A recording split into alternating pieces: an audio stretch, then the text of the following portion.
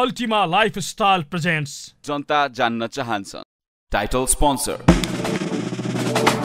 Ultima Lifestyle Sponsored by गर्वैदेखि बलियो उगर्व cement LIC Nepal जीवन रहँदा पनि जीवन पश्चात पनि सुरक्षा करको साथ जीवन भरको स्तरीय प्लम्बिङको भरपर्दो नाम मार्बल टीका resort sweets and spa Pokhara.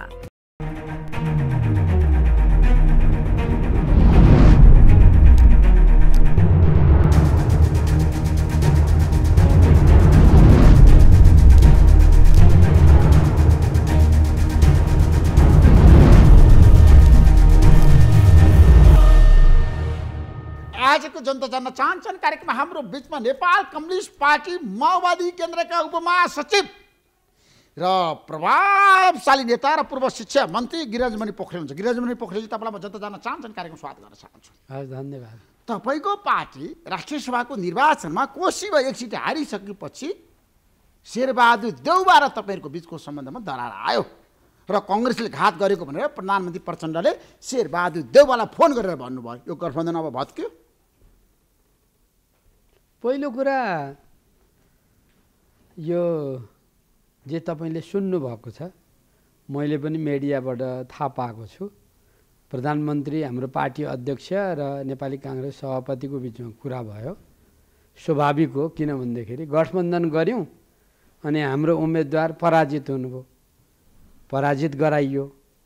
स्वाभाविक ढङ्गले गठबन्धनको कोणबाट चाहिँ अब हामीले नेपाली काङ्ग्रेसलाई नै कुरा गर्ने भयौँ। अब मेरो विचारमा अहिले यसलाई चाहिँ समग्र काङ्ग्रेसको समस्या कि गुटगत समस्या भनेर चाहिँ त्यो छुट्टिन बाँकी छ। यो शेरबहादुर देउवाले हराएको हो कि शेखर कोइरालाले हरायो भन्नुहोस् न, जनतालाई बताउनुहोस्। शेखर कोइरालाले हरायो होइन, तपाईँ के भन्नुहुन्छ अहिले तपाईँको उम्मेदवारलाई? अहिले हाम्रो उम्मेदवारलाई हराएको विषयमा हाम्रो पार्टीको साथीहरूले पनि अध्ययन गरिराख्नु भएको छ होइन। अब सहज हो कि कृष्ण सिटौलाजी जित्नुभयो, हाम्रो उम्मेदवार हार्नुभयो, त्यस कारण त्यसको मूल जिम्मेवारी कङ्ग्रेसले लिनुपर्छ। कङ्ग्रेसले नि यो कसले हराएको भन्ने कुरा कङ्ग्रेसले नि त्यसको समाधान दिनुपर्छ। त्यसो भए चम्पा कार्कीलाई हराइसकेपछि तपाईँहरू रुष्ट हुनुहुन्छ कङ्ग्रेससँग र तपाईँहरू अब गठबन्धन तोड्ने फोर्ने र फुटाउने पक्षमा हो? हामी छैनौँ। ठ्याक्क भन्नुहोस् है, जनता जान्न चाहन्छन्। हामी त्यो यो गठबन्धन नेपालको गएको जनमत प्राप्त भएपछिको यो एउटा बाध्यात्मक उपज हो यो। त्यस कारणले यसले संसदलाई 5 वर्ष चलाउनु पर्ने, सरकारलाई चाहिँ स्थायित्व दिनुपर्ने, जनताका अपेक्षालाई पुरा गर्ने दिशामा जानुपर्ने भएको कारणले गर्दाखेरि यो चाहिँ एउटा विशिष्ट परिस्थितिमा बनेको गठबन्धन हो। तर गठबन्धन छ भनेर यो बिचमा भएका घात प्रतिघातलाई चाहिँ तिनीहरूलाई छोडिदिएर जाने भन्ने हुँदैन। आफ्ना पार्टीमा यसको समीक्षा गर्नुपर्दछ। अहिले जुन ढङ्गले चाहिँ कोशी प्रदेशको राष्ट्रिय सभाको मतदानको कोणबाट आएको छ विषय, त्यो कोणबाट निश्चित रूपमा हामी असन्तुष्ट छौँ, चित्त बुझेको छैन। त्यसो भए तपाईँहरूलाई चित्त बुझेन होइन?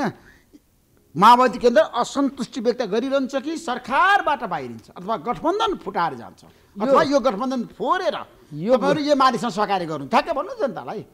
यो गठबन्धन हामीले बनाएको हो के, यो हामीले छोडेर जाने विषय होइन। नेपालको अहिलेको संसदको बनावटमा यो बनाउने मूल शक्ति नै चाहिँ माओवादी हो। कमजोर भए पनि राष्ट्रिय राजनीतिमा निर्णायक ठाउँमा छ। अनि एउटा घटनाको कारणले माओवादी छोड्छ भनेर तपाईँलाई कसैले भनेको छ? पहिलो कुरा होइन, तपाईँले गठबन्धन छोड्नुपर्छ, तोड्नुपर्छ। अब एमालेसँग गठबन्धन गर्नुपर्छ, शेरबहादुर देउवालाई छोडेर जानुपर्छ भनेर तपाईँहरू भनिरहनु भएको छ नि पछिल्लो समय। शेरबहादुर देउवासँग तपाईँको असन्तुष्टि बढ्यो नि त। हामीले त्यसो काहीँ भनेको त थाहा छैन। कङ्ग्रेसको नेताले भने तपाईँको मुखबाट माओवादी कङ्ग्रेसको बिचमा द्वन्द्व बढ्यो, तपाईँको मुखबाट सुने अहिले। तर हामी गठबन्धनकै कोणबाट हेर्दाखेरि त गएको चुनावमा पनि धेरै ठाउँमा अब घात प्रतिघात भएका हुन् र एउटा यस्तो संस्कृति पनि हो कि हाम्रो पार्टीभित्र पनि किन चाहिँ एक्लै चुनाव नलड्ने, किन आफ्नो खुट्टामा उभिएर नजाने जस्ता बहस चाहिँ उठेका छन्। तर फेरि भन्छु म कि यतिखेर यो गठबन्धन अहिलेको हाम्रो समकालीन राजनीतिको आवश्यकता हो। त्यस कारणले एउटा घटनाको कारणले यो तोडफोड गर्ने दिशामा जाने कुरा हुँदैन। बरु कसरी सरकारलाई चाहिँ विकासको पक्षमा लाने, कसरी जनमुखी बनाउने, कसरी जनताका चाहिँ मुद्दा सम्बोधन गर्ने त्यतातिर लैजानुपर्छ। र अब कोशी प्रदेशमा समस्या पहिले पनि आएका थिए। ती समस्यालाई चाहिँ नेताहरू बसेर एउटा चिरकेटोमा चाहिँ हस्ताक्षर गरेर समाधान गरेर अगाडि बढेका हुन्। यहाँ आइपुग्दा सम्झौता तोड्यो नि त। यहाँ आइपुग्दाखेरि चाहिँ त्यो समस्या समाधान भएको छैन भन्नेतिर गएको छ। अब कांग्रेसले आफ्नो पार्टीलाई अनुशासित बनाउँछ कि बनाउँदैन, आफ्नो पार्टीभित्रका समस्यालाई समाधान गर्छ कि गर्दैन, त उसको जिम्मेवारीको कुरा हो। हामीले निश्चित रूपमा यस्ता घटनाक्रमहरूले भोलिको हाम्रो सहकार्यलाई निश्चित रूपमा त्यसले चाहिँ असर पार्छ। त्यसको राम्रोसँग समीक्षा हुनुपर्दछ। र मेरो विचारमा अहिले यतिखेर तपाईँले अघि भनेको जस्तो खालको यही कुरालाई आधारित गरेर अहिले हामीले त्यसरी सोच्नु हुँदैन। यी गठबन्धनका पक्षधर शक्तिहरू बसेर समीक्षा गर्नुपर्छ। मलाई त हाम्रो पार्टीको बैठक बस्छ यो बारेमा, अहिले बसेको छैन। त्यही हाम्रो समीक्षा हुन्छ। मेरो बुझाइमा अहिले प्रारम्भिक रूपमा मैले भन्ने कुरा के हो भन्दाखेरि यो हाम्रो प्रधानमन्त्रीले, हाम्रो पार्टी अध्यक्षले यो 5 वर्ष जान्छ यो भनिराख्नु भएको छ। त्यसकारण तर आज शेरबहादुर देउवालाई फोन गरेर भनिसक्नु भयो उहाँले, देउबाजी धोका भयो, अब लामो यात्रा नहोला, गाह्रो भयो, घात भयो, अन्तर्घात भयो। काङ्ग्रेसले किन धोका दियो, किन अनुशासनहीन काम गर्यो, किन गठबन्धन माथि चाहिँ नि कमजोर बनाएर एमालेको उम्मेदवारलाई जिताउने काम गर्यो। निश्चित हो, निश्चित हो। मैले के देख्छु भने मैले यसो समाचारहरू पढ्दाखेरि अब हाम्रो गठबन्धनभित्र पनि समस्या देखियो अनि उता एमालेले गरेको गठबन्धनमा पनि समस्या देखियो। त त्यहाँ सन्दर्भ कोशीको घटना भए पनि सङ्घीयता अन्तर्गत यी विभिन्न पार्टीहरूले मिलेर अगाडि बढ्ने सन्दर्भमा जे सङ्केत बाहिर आए, जे लक्षण बाहिर आए, जे प्रवृत्ति बाहिरपट्टि प्रकट भएको छ, यो लोकतन्त्रको लागि र पार्टी प्रणालीको लागि यो घातक कुरा छ। यसलाई पार्टीहरूले आफ्नो पार्टीलाई व्यवस्थित गर्ने, अनुशासित बनाउने, आफ्ना भित्रका समस्यालाई हल गर्ने दिशामा गएनन् भनेदेखि यो लोकतन्त्र विरोधीहरूलाई फाइदा हुने दिशामा जान्छ। त्यसमा अब तपाईँहरू चाहिँ गठबन्धनलाई बलियो बनाउने कि गठबन्धन भत्काउने, ठ्याक्क भन्नुहोस्। अब तपाईँहरूको रणनीति माओवादीको मैले यो उत्तर ठ्याक्क भन्नुहोस्, उत्तर दिनुहोस्, व्याख्या नगर्नु तपाईँ। मैले उत्तर दिइसकेँ। यो समीक्षा पनि हुनुपर्दछ, तर जे कारणले एउटा न्यूनतम साझा कार्यक्रम बनाएर दलहरूको बिचमा समझदारी बनाएर अगाडि बढेको छ, त्यो दिशामा यसलाई अझै अगाडि बढाउनुपर्छ। त्यसमा अब तपाईँहरू एमालेसँग मिल्न सक्ने सम्भावना छैन अहिले तत्काल? होइन, मुद्दागत ढङ्गले जोसँग पनि मिल्न सकिन्छ। अहिले यतिखेर सरकार ढालेर अर्को गठबन्धन बनाउन सक्ने सम्भावना छैन। यही घटनाको कोणबाट, यही परिघटनाको कोणबाट अहिले म त्यो देख्दिनँ। फेरि तपाईँ अहिले एमालेको उम्मेदवारले जितो होला, तर तपाईँले त्यो पनि हेर्नु पर्यो कि राप्रपाले आफ्नो प्रवक्ता मार्फतबाट आफ्नो कुरा बाहिर ल्याइसकेको छ, होइन? अनि यो एउटा घटनाकै कारणले गर्दाखेरि राष्ट्रिय राजनीतिमा अहिले गठबन्धन नै फरक दिशामा जाने ठाउँमा पुगेको छैन। तर कङ्ग्रेसले तपाईँहरूलाई धोका चाहिँ दियो, तपाईँहरूको निष्कर्ष त्यो त स्वतः सिद्ध। हामीले निष्कर्षै निकाल्नु पर्दैन। सिटौलाजी जित्ने, हाम्रो उम्मेदवार चम्पा कार्कीजी हार्ने, त्यो त तथ्यले नि भन्छ नि त। त्यसो गर्दाखेरि गठबन्धनभित्रैपट्टिबाट चाहिँ भोट अरूतिर गयो, फ्लोर क्रस भयो भनेपछि चाहिँ निश्चित रूपमा हामीले पहिलो भन्ने कुरा नै नेपाली काङ्ग्रेसलाई हो। नेपाली काङ्ग्रेसले कहाँबाट गल्ती भएको छ उसले छानबिन गर्नु पर्यो, सत्य तथ्य ल्याउनु पर्यो, जनतालाई भन्नु पर्यो। आफू चाहिँ लोकतन्त्रको लागि लडेको पार्टी भन्ने, लामो इतिहास भएको पार्टी भनेर भन्ने, तर पार्टीभित्रपट्टि चाहिँ अराजकता र अनुशासनहीनता चाहिँ देखा पर्दाखेरि त्यसलाई रोक्न सक्दैन भनेदेखि कता जान्छ त मुलुक। त्यस कारणले हामीले कङ्ग्रेसले गरेको गल्तीलाई आफ्नो कुरा राख्छौँ पनि र फेरि अहिलेको परिस्थितिमा हामीले मिलेर सहकार्य गर्नुपर्ने दिशामा पनि अगाडि बढ्छौँ। त्यसमा गिरिजन पोखरेलजी मलाई के बताउनुहोस् भन्दाखेरि अहिलेको अवस्थामा गठबन्धन अब कमजोर भयो भने दोषीको काङ्ग्रेस कि माओवादी? अहिले सबैले चाहिँ आफ्नो आफ्नो हिस्साको जिम्मा लिनुपर्छ। यो प्रकरणमा नेपाली काङ्ग्रेस मूल दोषी हो। कङ्ग्रेसकै कारणले गठबन्धन हाम्रो कुनै ठाउँमा हाम्रो तर्फबाट मतदान गर्ने प्रक्रियामा यस्तो भएको छ भने सुन्नुभएको छ? तपाईँ गएको चुनावमा पनि हाम्रो तर्फबाट चाहिँ सबभन्दा इमान्दार पार्टीको रूपमा हामी स्थापित छौँ होइन? अहिले पनि त्यही कुरा भएको छ। बरु हामीले गुमाउनु पर्यो। त्यसका बावजुद हामी अहिले राष्ट्रिय सभामा 1 नम्बरको पार्टी भएका छौँ। स्वाभाविक ढङ्गले अहिले हिजो जनतामा गएर जे कुरा हामीले भनेका थियौँ त्यो कुरालाई पुरा गर्ने सन्दर्भमा या गठबन्धनले न्यूनतम साझा कार्यक्रम बनाउने सन्दर्भमा एउटा ढङ्गले चाहिँ अगाडि बढ्नुपर्छ र बरु चाहिँ राष्ट्रिय सभालाई राष्ट्रिय सभा जस्तो कसरी बनाउन सकिन्छ भन्ने सन्दर्भमा पनि सबैले सोच विचार गर्नुपर्छ। राष्ट्रिय सभा त हरुवाहरूको सभा भइसक्यो। हो, त्यसैले त जबरजस्त आलोचना पनि छ। संविधानको स्पिरिट अनुरूप यो अगाडि बढेको छैन भन्ने कुरा पनि आएको छ। कहिलेकाहीँ राष्ट्रिय राजनीतिले व्यक्तित्वहरू माग पनि गर्न सक्छ। त्यस्तो ढङ्गले जानु पनि पर्छ। राम्रा मान्छेहरू थिए, यति मान्छे थिए, विज्ञहरू राष्ट्रिय सभा तपाईँ ल्याउन सक्नुहुन्थ्यो। तर संविधानले निर्देशित गरेको आधारमा 3वटा जो क्लस्टरबाट हामीले चाहिँ उम्मेदवार दिनुपर्ने हो, हामी त्यो कुरामा इमान्दार देखिएका छैनौँ पहिलो कुरा। दोस्रो कुरा, राष्ट्रिय सभालाई प्रतिनिधि सभाको डुप्लिकेसन गर्ने जस्ता कुराहरू जुन ढङ्गले आएको छ त्यो बारे पनि पुनर्विचार गर्नुपर्छ। र साँच्चै जे कारणले हामीले 2 सदनको परिकल्पना गऱ्यौँ र राष्ट्रिय सभालाई चाहिँ एउटा छुट्टै ढङ्गले लैजान खोज्यौँ, दलहरूको कारणले गर्दाखेरि चाहिँ निश्चित रूपमा त्यसको मर्म अनुरूप चाहिँ अगाडि बढेको छैन। त्यसमा राष्ट्रिय सभामा छ नि तपाईँले विभिन्न जनजीवनका राम्रा सक्षम योग्य मान्छे लिएर गएको भए हुन्थ्यो नि त। त्यसैले त्यो चाहिँ पार्टीहरूले एकपटक समीक्षा गर्नुपर्छ। सबैले एउटा मात्रै पार्टीको कुरा भएन र यो विज्ञहरूबाट यो प्रश्न उठेको छ अनि राष्ट्रिय सभामा काम गर्नेहरूबाट पनि उठेको छ, मिडियाबाट पनि उठेको कुरा छ। अहिले नेपालको समग्र राष्ट्रिय राजनीतिलाई एउटा दिशा दिने सन्दर्भमा अगाडि बढ्दाखेरि भोलि कुनै दिन संविधान संशोधन लगायतका कुरामा सहमति भएछ भनेदेखि यसले पनि त्यहाँ स्थान पाउनुपर्छ। अब राष्ट्रिय सभाको अध्यक्ष को भन्ने? तपाईँहरू पहिलो पार्टी हुनुहुन्छ माओवादी केन्द्र राष्ट्रिय सभामा। सो त माओवादी केन्द्रले त्यसको दाबी गर्छ। राष्ट्रिय सभाको अध्यक्ष माओवादी केन्द्र के बन्छ? बनाउनुपर्छ। कृष्णप्रसाद सिटौलालाई बनाउने भने तपाईँले सम्झौता गर्नुभएको थियो त?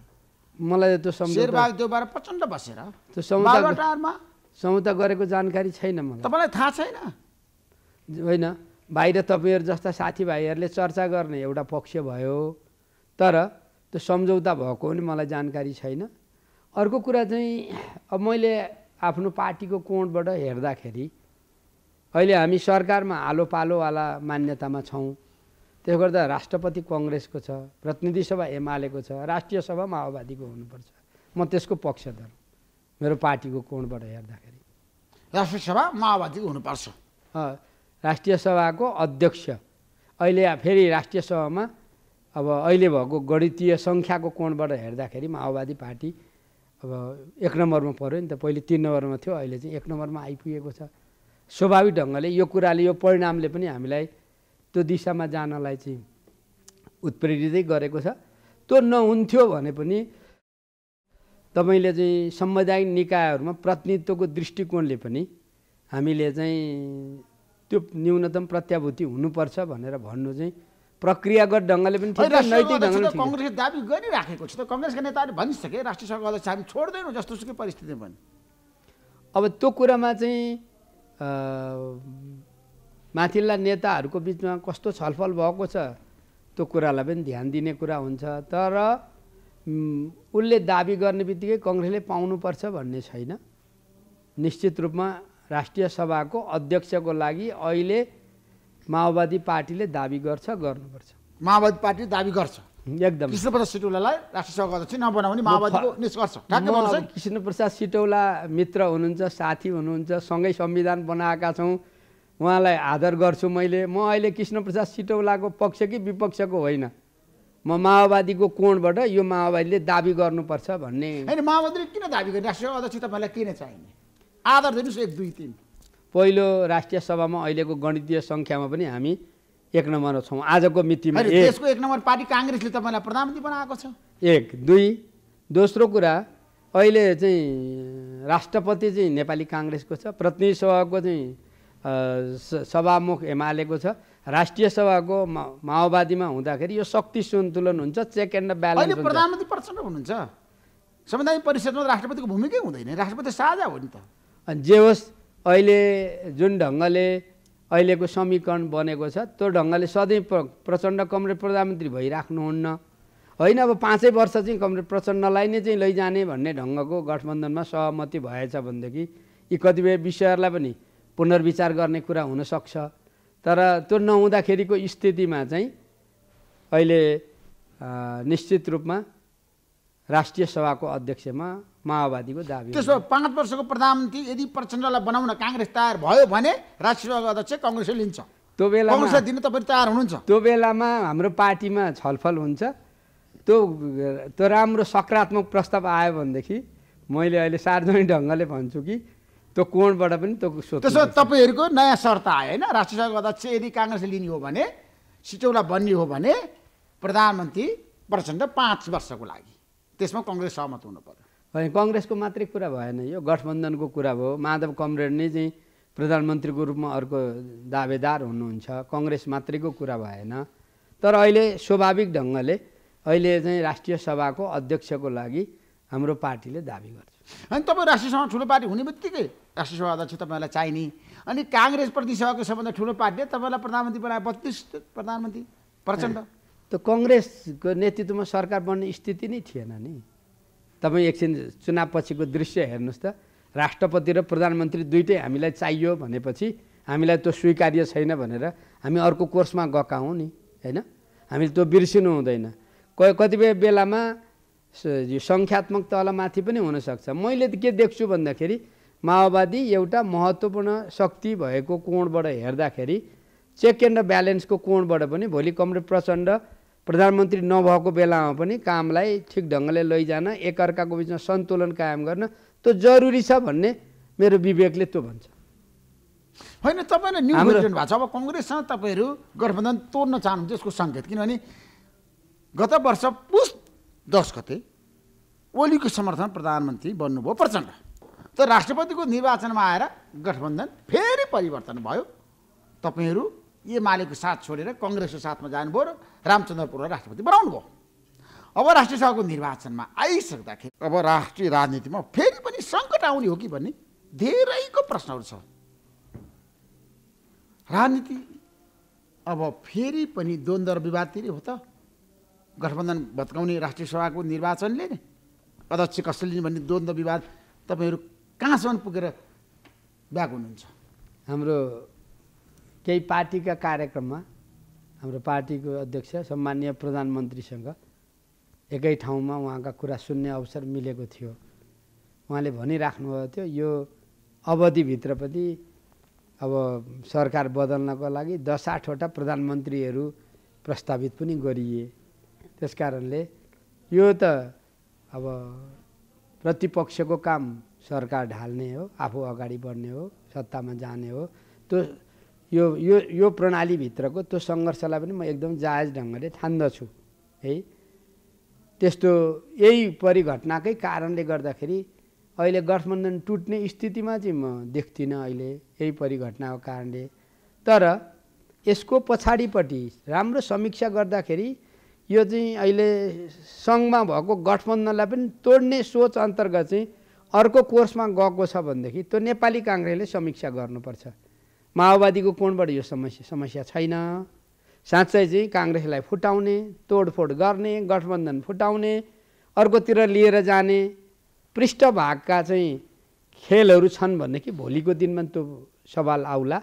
हामी जुन भू राजनीतिमा छौँ हामीले के पनि बुझ्नुपर्छ भने यहाँका मात्रै खेलाडी छैनन्, यहाँका मात्रै एक्टरहरू त छैनन्, अरू पनि छन् भन्ने कुरालाई हामीले बुझ्नुपर्छ। तर अहिले हाम्रो पार्टीको अध्यक्ष प्रधानमन्त्री भएको अवधिभित्र जसरी उहाँले छिमेकीसँगको सम्बन्ध अगाडि बढाउनुभएको छ, जसरी राष्ट्रसङ्घ जानुभएको छ, जसरी अन्तर्राष्ट्रिय समुदायलाई एक ठाउँ लिएर आउनुभएको छ, जसरी चाहिँ राष्ट्रसङ्घको महासचिवलाई यहाँ लिएर आउनुभयो र चाहिँ एक ढङ्गले लाग्नुभएको छ, यतिखेर शान्ति प्रक्रिया कामलाई पुरा गर्ने लगायतका कुरामा एक ढङ्गले लागिरहेको स्थितिमा हामी यी भइरहेका कामलाई अझ माथि उठाउन चाहन्छौँ, अझ सुशासन, सामाजिक न्याय र समृद्धिलाई चाहिँ अगाडि बढाउन चाहन्छौँ। त्यस कारणले एकता र सङ्घर्षका दुईटै प्रक्रियाहरू सँगसँगै अगाडि बढ्छन्। गठबन्धनभित्रका दलको जहाँ जहाँ कमजोरी भएको छ त्यहाँ सङ्घर्ष पनि हुन्छ, फेरि मिलेर जाने कुरा अब तपाईँले स्पष्ट जनतालाई भन्न सक्नुपर्छ क्या। आज जनता जान्न चाहन्छन् कार्यक्रम मार्फत राष्ट्रिय सभाको अध्यक्ष को भन्ने बारेमा होडबाजी छ, द्वन्द्व छ, विवाद छ। कङ्ग्रेसले दाबी गरेको छ, अब तपाईँहरू कङ्ग्रेसलाई नदिने निष्कर्षमा पुग्नुभयो। माओवादीले कसलाई बनाउँछ राष्ट्रिय सभाको अध्यक्ष? को छ उम्मेदवार? अहिले उम्मेदवार र व्यक्तिमा अहिले हामी होइन, जनतालाई भन्नुहोस् न। अहिले हामी जाँदैनौँ। काङ्ग्रेसले कृष्णप्रसाद सिटोला अगाडि सारिरहँदाखेरि तपाईँले कसलाई सार्नुहुन्छ बताउनुहोस् न। हाम्रो पार्टीले बसेर छलफल गर्छ। त्यो को हो त तपाईँको पार्टीबाट उम्मेदवार? पार्टी हाम्रो आन्तरिक लोकतन्त्र अभ्यास गर्न दिनुहोस् न। अहिले नि मलाई पार्टीको बैठक बसेको छैन, एकैचोटि फलानु भन्ने किन लैजानु? तपाईँको पार्टीमा आन्तरिक प्रजातन्त्र छ माओवादीमा? हाम्रो पार्टीमा जति लोकतन्त्र कहाँ छ? कहीँ पनि छैन। तपाईँको पार्टीभित्र त प्रचण्डले जे भने त्यही हुन्छ। नेताको रूपमा, एउटा अथोरिटीको रूपमा उहाँ जुन ठाउँमा पुग्नु भएको छ त्यो कोणबाट चाहिँ स्थापित लिडरसिप हो। तर हामी अहिले एउटा 4 महिने रूपान्तरणको अभियान गर्दै आउने चाहिँ फागुन 1 गतेबाट हामी विधान अधिवेशन गर्दैछौँ। अब हाम्रो चाहिँ विधान मस्यौदा कार्यदलले एउटा चाहिँ प्रस्ताव पठाइसकेछ, म पनि त्यो कार्यदलको एउटा सदस्य हो। हामी पुरै पार्टीलाई चाहिँ एउटा नयाँ ढङ्गले अगाडि बढाउने क्रममा छौँ र चाहिँ 78 सालमा केन्द्रीय समितिले एउटा महत्त्वपूर्ण निष्कर्ष निकालेपछि पार्टीलाई अझ व्यापक लोकतन्त्रको पक्षमा लैजाने, पार्टीलाई वैचारिक ढङ्गले अझ विकास गर्ने, प्रविधि मैत्री बनाउने, आफ्नो वर्ग र उत्पीडित समुदायलाई पक्रिने र चाहिँ पार्टीभित्र पनि र पार्टी बाहिरका विषयमा पनि चाहिँ हामीले लोकतान्त्रिक जनवादका पद्धतिहरूलाई चाहिँ अभ्यास गर्ने भनेर अहिले निष्कर्ष निकालेका थियौँ। हामी त्यो कार्यान्वयनको प्रक्रियामा छौँ। दल बस्छ, त्यसपछि पार्टी पनि बस्छ, छलफल गर्छ र पहिलो कुरा त राष्ट्रिय सभाको अध्यक्षको लागि लड्छ, दोस्रो कुरा पार्टीले प्राप्त गरेपछि फेरि कसलाई बनाउने भन्ने कुरामा पार्टीले निर्णय गर्छ। तपाईँले दाबी गर्नुभयो राष्ट्रिय सभा अध्यक्ष होइन, अब कसलाई बनाउने भन्ने बारेमा पार्टीभित्र अहिलेसम्म निर्णय भएको छैन। भएको छैन, भर्खर त चुनाव सिद्धियो नि त, प्रमाणपत्र नारायण दाहालले दाबी गर्नु भएको छ नि, माओवादी केन्द्रको नेताले। कसले? नारायण दाहाल। सुने खुसी लाग्यो। सबै हाम्रा अरू साथीहरूले पनि जो आफूलाई सक्षम छु भन्नुहुन्छ, नेतृत्व गर्न सक्छु भन्नुहुन्छ, उहाँले दाबी गर्नुपर्छ। झक्कु सुवेदी को त तपाईँको पार्टीबाट? अब अहिले सबैलाई हामीले पनि त चाहिँ बैठक गरेर कसले गर्न सक्नुहुन्छ भन्ने कोणबाट हेर्नुपर्छ। त्यो आकाङ्क्षीहरूको कुरा पनि सुन्नुपर्छ, अनि त्यसपछि भनौँला। नारायण श्रेष्ठ बन्न सक्ने सम्भावना के छ? अहिले उपप्रधानमन्त्री गृहमन्त्री हुनुहुन्छ, उहाँ पनि बन्न सक्नु होला राष्ट्रिय सभा अध्यक्ष? होइन, अहिले जनतालाई भोलि जनता जान चाहन्छ, भोलि छलफल टुङ्गियोस् कसको भागमा पर्छ, त्यसपछि अनि आवश्यकताले कसलाई लैजाँदा उपयुक्त हुन्छ त्यही ढङ्गले सोध्नुपर्छ। नारायण श्रेष्ठको पनि सम्भावना छैन राष्ट्रिय सभा अध्यक्ष? म त अहिले उहाँ उपप्रधानमन्त्री गृहमन्त्री हुनुहुन्छ, काम गरिराख्नु भएको छ होइन। मैले त त्यसरी सोचेको छैन, तपाईँले यहीँ आएर प्रश्न गर्नुभयो, तपाईँले त्यसरी पनि मूल्याङ्कन गर्नुभएको रहेछ। हामी पार्टीमा छलफल गर्छौँ। त्यसो माओवादी पार्टीले अहिलेसम्म राष्ट्रिय सभाको अध्यक्ष बनाउने बारेमा कुनै छलफलै गरेका छैन, अनि तपाईँहरू दाबी गर्नुहुन्छ। कृष्णप्रसाद सिटोलालाई पहिले नै तपाईँले चुनावमा छ नि जानुभन्दा अगाडि नै भन्नुभएको थियो हामी बनाउँछौँ भनेर, अहिले आएर धोका दिनुभयो। माओवादीको काम भनेको धोका दिने है, कहिले केपी शर्मा ओलीलाई, कहिले माधव नेपाललाई, कहिले कृष्णप्रसाद सिटोलालाई, कहिले गिरिजाप्रसाद कोइरालालाई। गजबको पार्टी छ है तपाईँको। सबभन्दा महत्त्वपूर्ण पक्ष चाहिँ यो तपाईँले भन्नुभयो गिरिजाप्रसाद कोइरालालाई धोका दिएको, मैले त त्यस्तो राष्ट्रपति बनाउँछु भनेर भन्नुभएको थियो, बनाउनु भएन। तपाईँ जे सहमति भएको छ त्यो लागू गरेको छ। त्यो कुरा चाहिँ तपाईँहरूसँग भएको तथ्यको कोणबाट बाहिर ल्याउनुहोस् भनेर नेपाली काङ्ग्रेसलाई भन्नुपर्छ पहिलो। दोस्रो कुरा केपीजीसँगको जो सहकार्यको कुरा थियो, गठबन्धन भयो, त्यसपछि चाहिँ हाम्रा उपलब्धिमाथि प्रहार हुन थाले, गणतन्त्रमाथि प्रहार हुन थाले। सरकार सञ्चालन संयन्त्रको उहाँ नेता हुनुहुन्छ, उहाँ त्यसबारेमा बोल्नुहुन्न। हाम्रा कतिपय चाहिँ मूल्य मान्यताको विरुद्धमा जानुहुन्छ, हुँदा संसद विघटन गर्नु ठिक थियो भन्नुभयो। त्यस कारण त्यो परिस्थितिमा आएको आधारमा अगाडि बढेको थियो। पहिलो कुरा यो सिटौलाजीलाई चाहिँ धोका दियो, यो तपाईँले त्यो भन्न मिल्दैन, किनभने त्यो सहमति भएकै हामीलाई थाहा छैन। कम्तीमा म पार्टीको उपमहासचिव हुँ, उहाँलाई बनाउने भन्ने कुरा त मेरो पार्टीमा आउनु न पर्यो। तपाईँले एकैचोटि मिडियामा धोका दिएको भन्न मिल्छ होइन? शेरबहादुर देउवा र प्रचण्डको बिचमा बालुवाटारमा सहमति भएर उहाँ चुनाव लड्न जानुभएको राष्ट्रसभाको निर्वाचनमा सानो सहमति भयो भने चिरकटोमा साइन गरेको त सार्वजनिक भएको छ, त्यो काहीँ सार्वजनिक गरिदिनु पर्यो नि। म हाम्रो पदाधिकारीको बैठकमा बस्छु, अहिलेसम्म त्यो कुरा त आएको छैन।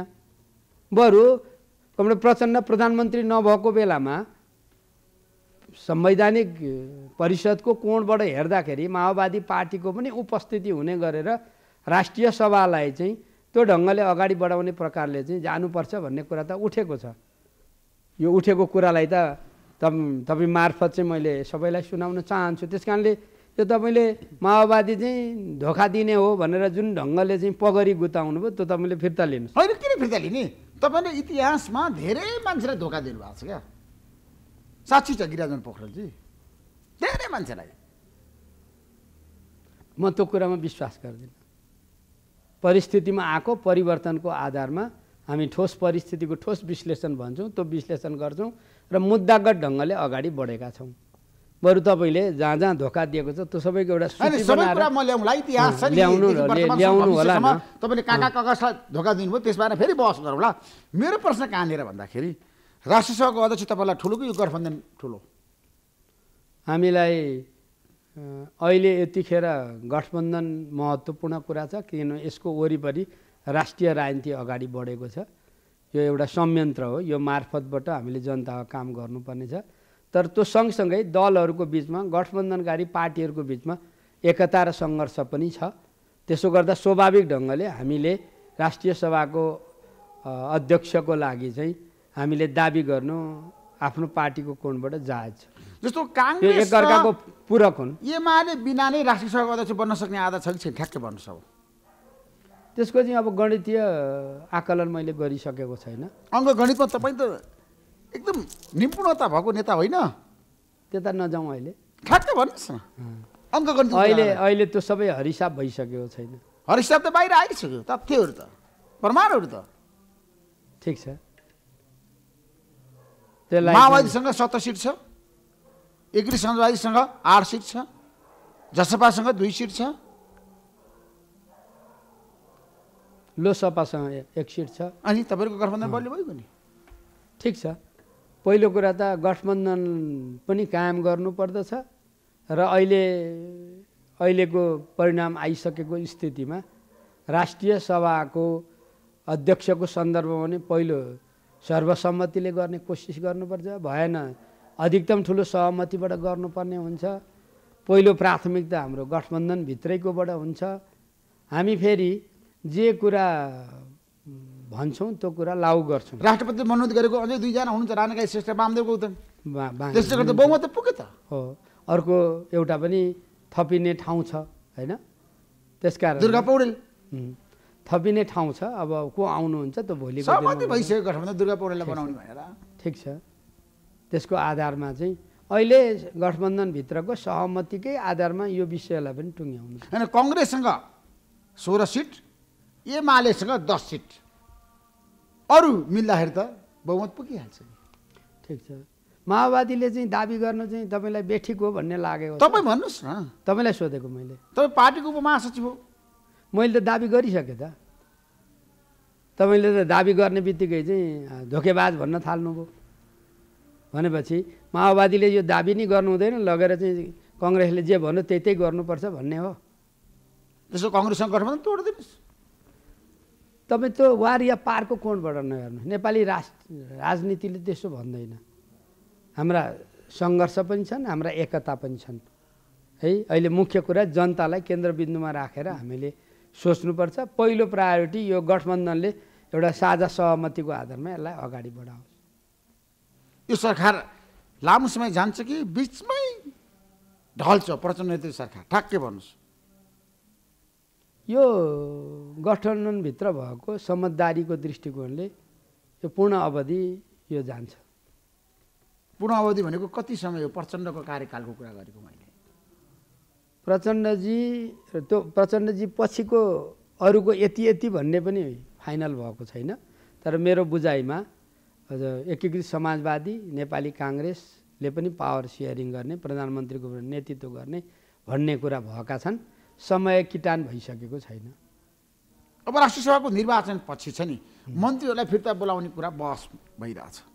तपाईँको पार्टीले के गर्छ? मन्त्रीहरूलाई फिर्ता बोलाउँछ कि यथावत राख्छ? अब यो विषय चाहिँ पहिलो गठबन्धनका संयन्त्रका प्रमुख नेताहरू बसेर छलफल गर्ने कुरा हो। छलफल गरिसकेपछि अब फिर्ता बोलाउने हो कि होइन, निरन्तरता दिने हो कि त्यो आफ्नो आफ्नो तपाईँको मतको कुरा गरेको पार्टीको कोणबाट हो। त्यो मन्त्रीहरूले राम्रो काम गरेन भनेर प्रधानमन्त्रीको असन्तुष्टि छ। हाम्रो दिन सकेन सुशासन कोही। हाम्रो पार्टीको कोणबाट चाहिँ हामीले पठाएका प्रतिनिधिहरूले राम्रो काम गर्नुभएको छ मेरो बुझाइमा। तपाईँको पार्टीबाट जानेहरूले राम्रो काम गरेका छन्, मन्त्रीहरूले गर्नुभएको छ। उप प्रधानमन्त्री नारायण श्रेष्ठले राम्रो काम गर्नुभएको छ। जनतालाई बताउनुहोस् त, जनता जान्न चाहन्छ। एउटा ढङ्गले यो सरकारको एउटा महत्त्वपूर्ण चाहिँ काम गर्ने मन्त्रीकै रूपमा चाहिँ उपप्रधानमन्त्री गृहमन्त्री हुनुहुन्छ। त्यो त स्वतः सिद्धै छ नि। नारायण श्रेष्ठ सफल गृहमन्त्री हो, एकदमै राम्रो काम गर्नुभएको छ, एकदमै सफल। इतिहासमा तपाईँले भएका गृहमन्त्रीहरूसँग तुलना गर्नुभयो भनेदेखि अहिलेसम्म तुलना गरौँ राम्रो गृहमन्त्रीको त अहिलेसम्म राम्रो काम गरेको। त्यही कोणबाट त मैले एउटा भन्नुहोस् तपाईँ सफल एउटा चाहिँ त्यो ढङ्गले काम गरेको व्यक्तिमा पर्नुहुन्छ। अब कतिपय कुरा गर्न खोज्दै पनि हात खुट्टा बाँधिएका छन्। गठबन्धन छ, अब गठबन्धनभित्रका सीमाहरू पनि छन्, त्यो पक्षलाई पनि हेर्नुपर्छ। तर उहाँले जुन ढङ्गले गृह मन्त्रालय चलाउनु भएको छ, तपाईँले तुलना गरेर हेर्नुभयो भने सुशासनको कोणबाट, जवाफदेहिताको कोणबाट, सङ्गठनात्मक कोणबाट, तपाईँ वास्तवमा भ्रष्टाचार विरुद्धको चाहिँ गतिविधिलाई अगाडि बढाउने कोणबाट, त्यो मिटर ब्याजीहरूका समस्यादेखि आएका समस्यालाई समाधान गर्ने कोणबाट हेर्दाखेरि चाहिँ यो सरकारभित्रको एउटा आकर्षण नै हो भन्ने मलाई लाग्छ। तर सहकारी पीडितहरूलाई न्याय दिन सक्नु भएन गृहमन्त्रीले? कसलाई? सहकारी पीडितलाई। सहकारीको समस्या पनि छ, लघु वित्तको पनि समस्या छ, अरू ब्याङ्कले गरेका उत्पीडनका समस्याहरू पनि छन्।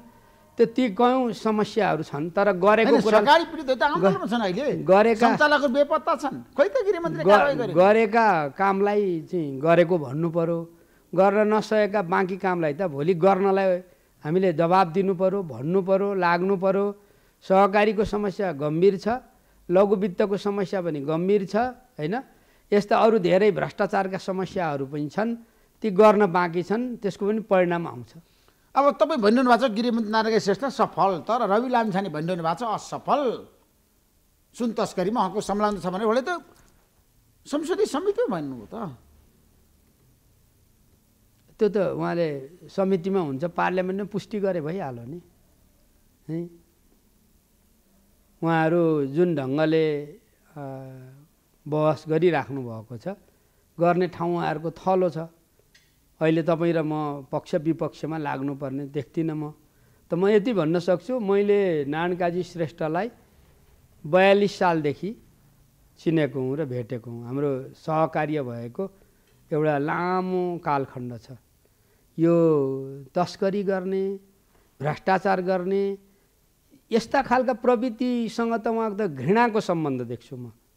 त्यो कल्पना पनि गर्न सक्दिनँ। त्यो आकाशतिर फर्केर थुको भने आफैलाई छिटा लाग्छ। रविजीले त्यही भने मैले सुनेको त छैन। त्यही नै भनेको रहेछ भनेदेखि त उहाँले चाहिँ पुष्टि गर्नु पर्यो। बरु म त के देख्छु भने उहाँहरू जसरी आउनु भएको छ, जसरी चाहिँ जनताले निर्वाचित गरेका छन्, अहिले पछिल्ला घटनाहरू हेर्दाखेरि त चाहिँ उहाँ चाहिँ धेरै चाहिँ सफा सुग्घर हुनुहुन्न कि क्या हो जस्ता कुरा चाहिँ बिहान हरेक दिन समाचार सुनि पो राखेको छु मैले। त्यस कारणले तैपनि म फेरि के सल्लाह दिन चाहन्छु भनेदेखि तपाईँले सोधेको प्रश्नमा यो भ्रष्टाचार विरुद्ध, अनियमितता विरुद्ध, घुसखोरी विरुद्धको एकदमै भित्रदेखि हृदयदेखि चाहिँ त्यसको विरोध गर्ने व्यक्तिको रूपमा म नारायण श्रेष्ठलाई बुझ्छु। अहिले यो गृहमन्त्री भएको कोणबाट मात्रै होइन, तपाईँ यही गृह मन्त्रालय होइन, 38 वर्ष सहकारी गर्नुभयो हैन, तपाईँ यही गृह मन्त्रालय नै होइन, हिजो कर्मचारी सरुवा गर्दा पैसा खाने आज सुन्नुभएको छ, प्रणाली बसाल्नलाई कोसिस गरेको देखिराख्नु भएको छ। कहिलेकाहीँ चाहिँ ठिक कामको प्रशंसा गर्दाखेरि पनि मान्छेलाई चाहिँ ईर्ष्या हुने, नकारात्मकताले काम गर्ने हुनसक्छ। त्यस कारणले बरु जति गर्न खोजे त्यति गर्न दिएको छैन। म चाहिँ बरु गठबन्धनकै कारणले पनि समस्या छ अनि नेताहरू तानिने कारणले पनि समस्या म देख्दछु ऋषिजी। त्यसो भए तपाईँको पार्टीबाट मन्त्री बन्नेहरूले राम्रो काम गरेका छन्, रेखा शर्माले पनि, त्यो पनि शक्ति बस्नेतले पनि। त्यो बारेमा पनि हाम्रो प्रधानमन्त्री पार्टी अध्यक्ष हुन्छ, पहिलो कुरा उहाँले भन्नु पर्यो। दोस्रो कुरा हाम्रो पार्टीमा चाहिँ मन्त्रीहरू फेरबदल गर्ने बारेमा कुरा उठेको छैन। त्यसो गर्दा काम कस्तो भएको छ भन्ने कुरा एउटा निश्चित निकायमा बसेर छलफल हुन्छ अनि निर्णय हुन्छ। त्यसो भए अब लागौँ तपाईँकै पार्टीको संरचनातिर। अब नेपाल कम्युनिस्ट पार्टी माओवादीको संरचना विधान सम्मेलनले कसरी निर्धारण गर्छ, ठ्याक्कै भन्नुहोस्, कसरी जान्छ पार्टी? अहिले चाहिँ अहिले हामी चाहिँ तीन हप्ताको लागि प्रस्तावित अहिलेको जो विधान छ त्यो छलफलमा हामीले तलसम्म पठाएका छौँ। अब यो सबैतिरको सुझावहरू आइसकेपछि हामी 26 गतेदेखि थाई समितिको बैठक गर्छौँ र ती सबै बुँदालाई हामी हेर्छौँ र त्यसपछि अहिले हाम्रो चाहिँ थाई समितिको बैठकको तर्फबाट हामी विधान अधिवेशनमा त्यसलाई प्रस्तुत गर्छौँ। त्यहाँ गइसकेपछि फाइनल हुन्छ। तर मेरो बुझाइमा अहिले हामीले ठुलो चाहिँ कमिटीहरू बनायौँ, हामी त्यसलाई सानो कमिटीमा ढाल्दैछौँ। केन्द्रीय कमिटी अहिले हामीले प्रस्तावित 151 गरेका छौँ। उदाहरणलाई प्रदेश हामीले 125 भनेका छौँ। हाम्रा चाहिँ महानगरहरू हामीले 99 भन्दा तलपट्टि ल्याउने भन्ने ढङ्गले प्रस्तावित गरेका छौँ एउटा। दोस्रो कुरा हामी चाहिँ अब नेतृत्व छनौटको सन्दर्भमा चाहिँ चुनिएर आउनुपर्ने बाटोतर्फ जाँदैछौँ। चुनिएर आउने माओवादीमा नेतृत्व हामी अहिले हाम्रो पार्टीमा अहिले आजसम्म प्रतिस्पर्धा छैन आन्तरिक रूपमा होइन।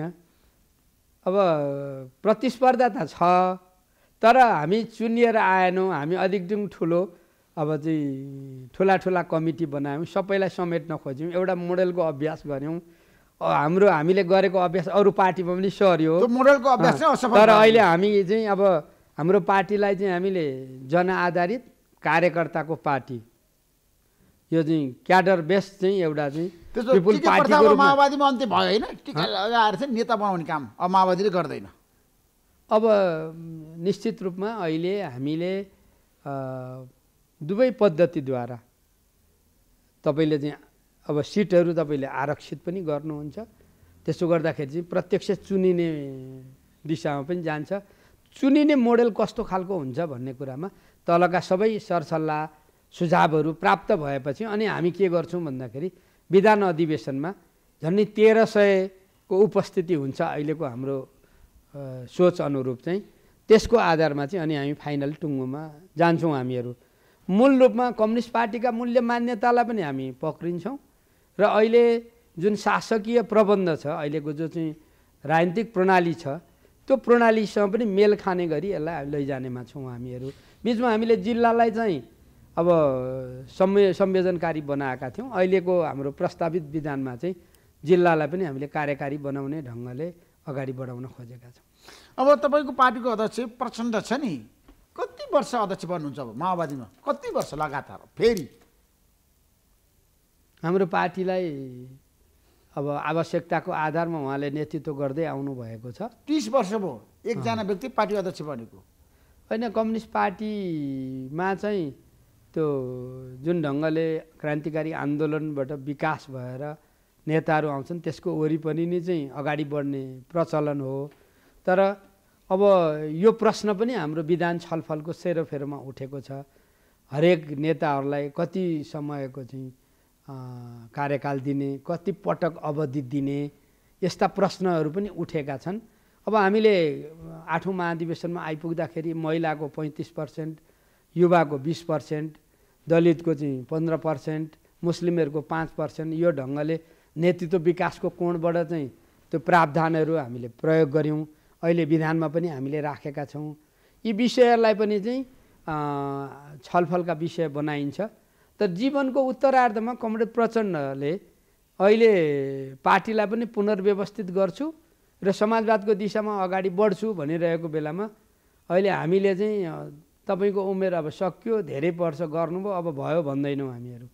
हामीले जति प्रचण्ड तपाईँको पार्टीको अध्यक्ष बन्नुहुन्छ होइन, उहाँले नेतृत्व गर्न सक्ने म गर्छु भन्नुन्जेल चाहिँ त्यो अवसर पार्टीले दिनुपर्छ। अब बाबुराम भट्टराई तपाईँको पार्टीमा कहिले आउने हो, इन्ट्री कहिले हुने हो? होइन, बाबुरामजी हाम्रो पार्टीमा आउने भन्नुभन्दा पनि बाबुराम कमरेड हाम्रो पार्टी मिलेर फेरि पार्टीलाई एकताबद्ध गरेर अनि नेपालको चाहिँ समाजवादी आन्दोलनलाई अगाडि बढाउने हाम्रो समझदारी हो। उहाँको पार्टीमा हामी जाने, हाम्रो पार्टीमा उहाँ आउने अर्थमा मैले होइन। पछिल्लो हाम्रो बैठकले के गर्यो भन्दाखेरि अब उहाँसँगको पनि एकतालाई अगाडि बढाउने, अरू पार्टीहरूलाई पनि एकतामा ल्याउने, अरूलाई पनि ल्याउने, त्यसो गर्दा पार्टी एकता संयोजन समिति चाहिँ कमरेड प्रचण्डकै नेतृत्वमा बनाउने गरेर सहमति भएको छ। विप्लवलाई पनि ल्याउने हो, पार्टीभित्र ल्याउने हो? होइन, हामीले त्यसरी भन्न मिल्दैन। मोहन वैद्यलाई त्यसरी भन्न मिल्दैन। हाम्रो चाहिँ के हुन्छ भने कार्यदिशा हुन्छ, हाम्रा चाहिँ कार्यक्रमहरू हुन्छन्, हाम्रा चाहिँ सिद्धान्त नीतिहरू हुन्छन्, रणनीति कार्यनीतिहरू हुन्छन्, त्यसमाथि हाम्रो छलफल हुन्छ। त्यो छलफलको आधारमा अब जाने चाहिँ नेपालमा 21औं शताब्दीमा छौँ हामीहरू। हामीले चाहिँ नेपाली विशेषतालाई पनि पक्रिनुपर्छ र चाहिँ अरू कुनै देशको जस्तो नक्कल गरेर हुँदैन, हाम्रो विशेषतासहितको समाजवाद बनाउनुपर्छ भनेर हाम्रो 8औं महाधिवेशनको चाहिँ एउटा संश्लेषण छ, त्यसलाई हामी प्रस्तुत गर्छौँ। अब कति हाम्रो कुराहरू मिल्छन्, मिल्दाखेरि त हामी अलि दह्रो कम्युनिस्टहरूको केन्द्र बनाउनुपर्छ भन्यो। हिजो एमाले सहित त एकता गरेका हौँ हामीले। अनि समाजवादी मोर्चा बनाउनु भएको छ तपाईँले, अब त्यो मोर्चा कहाँ? मोर्चा पनि अहिले अगाडि बढेको छ। अब जिल्ला जिल्लामा त्यसलाई विस्तार गर्ने प्रक्रियाहरू अगाडि बढेका छन् र चाहिँ अरू शक्तिहरूसँग पनि सहकार्य गरेर जानुपर्छ। त्यसो माधव नेपाललाई केपी शर्मा ओलीसँग तपाईँको सहकार्य हुन्छ, एकता हुन्छ एमाले र माओवादीको बिचमा? अहिले यतिखेरै केपी कमरेडले नेतृत्व गरेको एमालेसँग चाहिँ त्यो देखिएको छैन, किनभने उहाँ प्रधानमन्त्री पनि हुनुभयो, उहाँ पार्टी अध्यक्ष पनि हुनुभयो। जुन ढङ्गले त्यसलाई लैजानु पर्थ्यो उहाँले लैजान सक्नु भएन। तर अब एमाले पनि नयाँ ढङ्गले रियलाइजेसन गरेर आउँदाखेरि ढोकाबन्द नीति हाम्रो रहँदैन। माधव कमरेडसँग त हाम्रो पार्टी एकता गर्ने भनेर पहिलेदेखि हामीले छलफल गर्दै आएका थियौँ। अब हाम्रो चाहिँ त्यो समाजवादी मोर्चामा हामी एकै ठाउँ बसेर सहकार्य गरिराखेका छौँ। यो सहकार्यको एउटा पक्ष चाहिँ के भने त्यसको उज्यालोमा हामीले एउटै पार्टी एउटै केन्द्र बनाउने दिशामा पनि जानुपर्छ। त्यो सम्भावना हुन्छ भविष्यमा? छ सम्भावना छ। प्रचण्ड, ओली र माधव नेपाल एउटै पार्टीमा? मैले ओलीजीलाई त्यसमा अहिले राखिनँ, अघि मैले चर्चा गरेँ। किन माइनस गर्ने? त्यही त उहाँहरूको रियलाइजेसन हेरौँ। हिजो चाहिँ पार्टी एकता गऱ्यौँ, बचाउन सकेनौँ। अब उहाँहरूले हामीलाई दोष दिने, हामीले उहाँलाई दोष दिइराखेर त एउटै ठाउँमा त बन्ने देखिँदैन होइन। तर एकीकृत समाजवादी र हाम्रो बिचमा चाहिँ अझ माथि अगाडि बढ्न सक्ने ठाउँहरू देख्छु म। त्यसमा ठ्याक्कै जाँदै भारत स्वतन्त्र भएको र भारतमा गणतन्त्र आएको कुरा गर्ने भने 75 वर्षको इतिहास। म भारतले ठुलो प्रगति गर्यो, फड्को मार्यो। आज भारतमा गणतन्त्र दिवस मनाइरहँदाखेरि तपाईँ नेपाल भारत सम्बन्धबारे के भन्नुहुन्छ? जाँदै पहिलो कुरा त भारतको गणतन्त्र दिवसलाई म शुभकामना दिन चाहन्छु। पहिलो कुरा, अब हामी छिमेकीहरू हौँ, देश साना ठुला हुन सक्छन्, सबैका आफ्ना सार्वभौमिकता छन्, त्यो कुरालाई चाहिँ हामीले सम्मान गर्नुपर्ने हुन्छ। अब नेपाल भारतको सम्बन्धको कोणबाट हेर्दाखेरि हामी अहिले विश्वमा जुन परिवर्तन भएका जो पक्ष छन् त्यो सबै पक्षलाई भारतको सरकारले पनि चाहिँ बुझ्नु पर्दछ। हामी कतिपय विषयहरूमा हाम्रा असमान सन्धि सम्झौताहरू छन्, तिनीहरूलाई खारेज गर्नुपर्छ। दुईटाको बिचमा असल छिमेकी मैत्री सम्बन्ध कायम गर्ने दिशामा जानुपर्छ। हाम्रो भूभाग हामीले चाहिँ जुन आफ्नो संविधान संशोधन गरेर जो चुच्चे नक्सा बनाएका छौँ त्यसलाई उसले मान्यता दिनुपर्दछ। ती भूभागहरू फिर्ता हुनुपर्दछ। वास्तवमा हामी एकअर्काको चाहिँ साँच्चै चाहिँ अब असल छिमेकीको रूपमा चाहिँ एकअर्कालाई कदर गर्ने गरी यसलाई लैजानु पर्दछ। यो जुन ढङ्गले अहिले विश्वमा परिवर्तन भएको छ, भारतमा पनि परिवर्तन भएको छ, त्यस्ता चाहिँ कौँ पारस्परिक समानता र चाहिँ सम्मानको आधारमा अगाडि बढाउँदा एकअर्काबाट सिक्नुपर्ने, एकअर्कालाई सहयोग गर्नुपर्ने धेरै क्षेत्रहरू छन्। अहिले हाम्रो चाहिँ देशको अहिलेको आवश्यकताले पनि हामीले छिमेकीहरूसँग सम्बन्धलाई पनि माथि बढाउनुपर्छ र अहिले बदलिएको विज्ञान प्रविधिबाट पनि हामीले सिक्नुपर्ने हुन्छ भन्ने मान्यता राख्छु। Thank you so much Giriraj Mani पोखरेलजी, महत्त्वपूर्ण समय दिनुभयो। तपाईँलाई म धेरै धेरै धन्यवाद दिन चाहन्छु। नमस्कार। हस्, नमस्कार, धन्यवाद। Ultima Lifestyle presents जनता जान्न चाहन्छन्। Title sponsor Ultima Lifestyle. Sponsored by गर्वैदेखि बलियो भूगर्भ सिमेन्ट, LIC नेपाल, जीवन रहँदा पनि जीवन पश्चात पनि सुरक्षा करको साथ जीवन भरको स्तरीय प्लम्बिङको भरपर्दो नाम मार्बल। टीका resort sweets and spa Pokhara.